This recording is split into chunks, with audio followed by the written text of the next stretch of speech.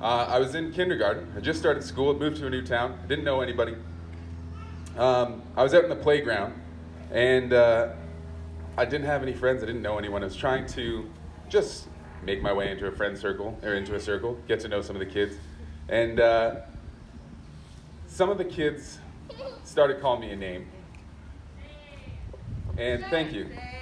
Yeah, they started calling me a name, and I had no idea what it meant. And I'm pretty sure you can guess what that name was. It was not an appropriate name for anybody to say, especially not to a 5-year-old boy. So yeah, they started calling me that name, pushing me around the playground, and I had to go, obviously, to a teacher, who brought me then to a principal, and we had to have a meeting, a conference. They called the boys' parents in, they called my parents in, we all sat down, we all talked about what happened. I had no idea what the word meant, so that was my first experience with racism. My parents had to take me home, talk to me about it, tell me what the word meant, and then proceed to give me a speech that I think a lot of black people or mixed race people have had. That just, I'm not going to go too much into it, but it just kind of tells you that you are different.